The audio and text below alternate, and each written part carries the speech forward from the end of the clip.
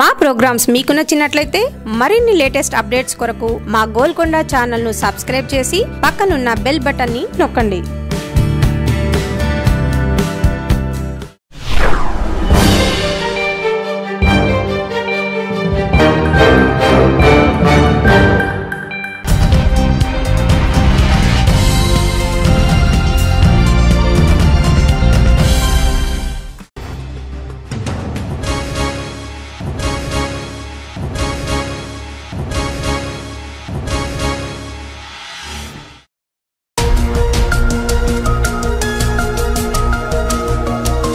సత్యాలు చెప్పడానికి సాహసం కావాలి. నిజాలు చెప్పే పత్రికలు రావాలి. చదవండి metro evening. Golconda news special ఫోకస్కి స్వాగతం.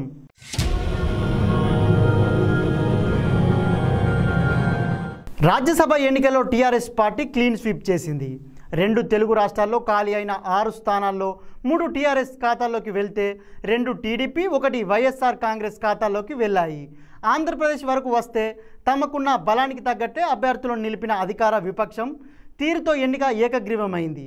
తెలంగాణ విషయానికి వస్తే తమకు బలం లేకున్నా కాంగ్రెస్ తమ అభ్యర్థిని బరిలోకి దింపింది. ఇదిలా ఉంటే తమ పార్టీలోని జంపింగ్స్ అండతో 3వ స్థానానికి అభ్యర్థిని ప్రకటించింది. నైతికంగా చూస్తే టీఆర్ఎస్ తన అభ్యర్థిని బరిలోకి దింపకూడని స్థితి.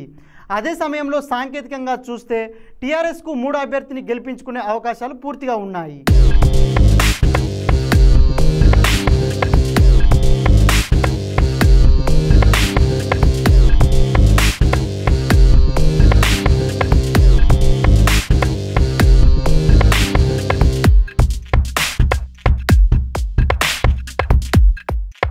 ఇవాల్టి దూకుడు రాజకీయాల్లో నైతికత అన్నది పెద్ద బూతుగా మారిపోయిన నేపథ్యంలో దాని గురించి ఎంత తక్కువ మాట్లాడుకుంటే అంత మంచిదిగా మారింది.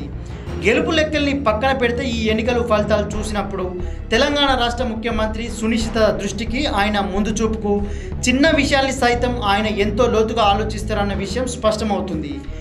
ఎన్నికల ఫలితాలు వెల్లడైన తర్వాత విజయం సాధించిన అభ్యర్థులకు వచ్చిన ఓట్లను చూసినప్పుడు కాసింత ఆశ్చర్యపోయిన వాళ్ళు ఉన్నారు. ఎందుకంటే తనకు బంధువైన సంతోష్కు 32 ఓట్లు మాత్రమే వచ్చేలా చేసిన కేసీఆర్ అదే సమయంలో బలహీన వర్గాలకు చెందిన బండా ప్రకాష్కు మాత్రం 33 ఓట్లు వచ్చేలా చేశారు. మరో అభ్యర్థి బడుగుల లింగయ్యకు 32 ఓట్లు వచ్చేలా సెట్ చేశారు. బరిలో ఉన్న 3 అభ్యర్థులను గెలిపించుకునేందుకు పూర్తి స్థాయి బలమున్న టీఆర్ఎస్ ముందుగానే ఎవరి ఓటు ఎవరికి వేయాలన్న విషయంపై శిక్షణ ఇచ్చింది. కొంతమంది ఎమ్మెల్యేలను జట్టుగా చేసి వారిని ఫలానా అభ్యర్థికి ఓటు వేయాలన్న స్పష్టమైన ఆదేశాన్ని ముందే ఇచ్చారు. ఈ లెక్కన చూసినప్పుడు తన బంధువుకు ఎక్కువ ఓట్లు రాకుండా జాగ్రత్త తీసుకోవడం ద్వారా బంధువు కంటే కూడా తనకు బడుగు జీవులే ఎక్కువ మక్కువ అన్నట్లు కేసీఆర్ వ్యవహరించారని చెప్పాలి.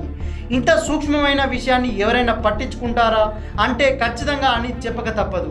అదే సంతోష్కు 33 ఓట్లు వచ్చి మిగిలిన అభ్యర్థులకు 32 చొప్పున ఓట్లు వస్తే అందరి దృష్టి దాని మీదే పడేది.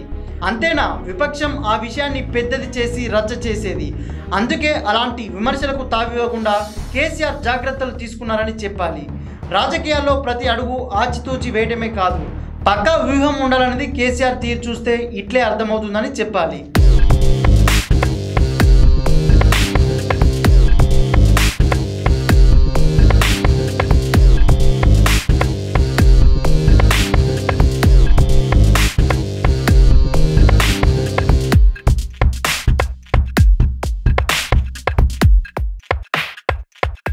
మరో అంశంపై మరో ఫోకస్లో కలుద్దాం. చూస్తూనే ఉండండి గోల్కొండ న్యూస్.